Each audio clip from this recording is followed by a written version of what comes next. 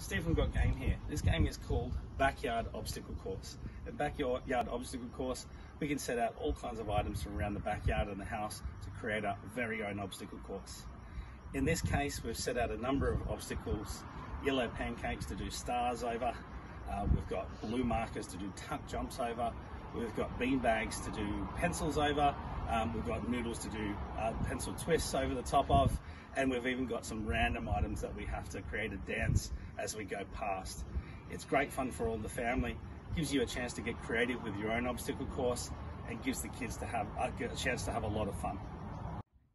Now you can see gameplay as they're moving through the obstacle course, different movements over the obstacles. For example, here, star jumps over the yellows, tuck jumps at the blue, pencil at the beanbags, and as she goes over the noodles, it's a twist.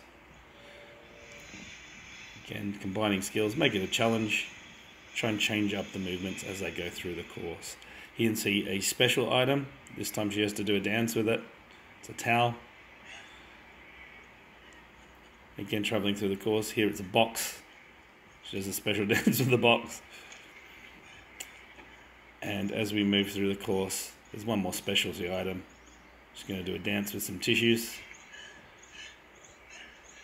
And moves on to the end of the game to finish.